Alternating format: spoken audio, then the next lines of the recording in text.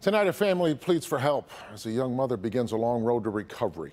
She is 19-year-old Demia Elliott. She was hit by a speeding car and then left lying in an intersection with serious injuries. It happened on Friday night on Grand River near Greenfield on the city's west side.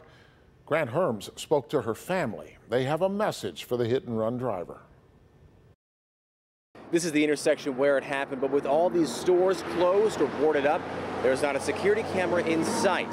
And now the family is pleading with the driver to do the right thing. The first night was horrible. It was absolutely horrible. When Demia Elliott was hit by a car on the corner of Grand River and Whitcomb, her family rushed to the hospital to be with her.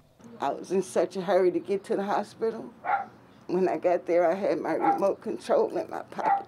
Investigators say the 19-year-old was hit by a speeding car Friday night, telling the family they think the driver was going 70 miles an hour and never stopped. She suffered 2 broken arms in several places and a broken leg. Her injuries so severe, doctors put her in a medically induced coma.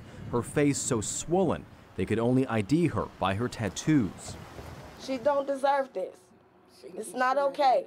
You cannot run a person over and wake up in the morning and expect to have good luck.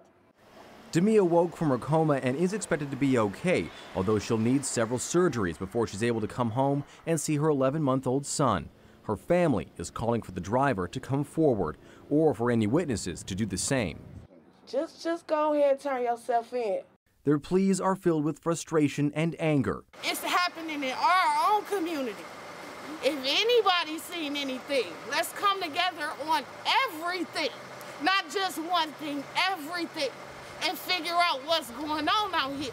And anguish over a life nearly taken. Whoever you are, please, please, please, do the right thing. Do the right thing. That's all I ask. A simple request for answers. So far, none have come.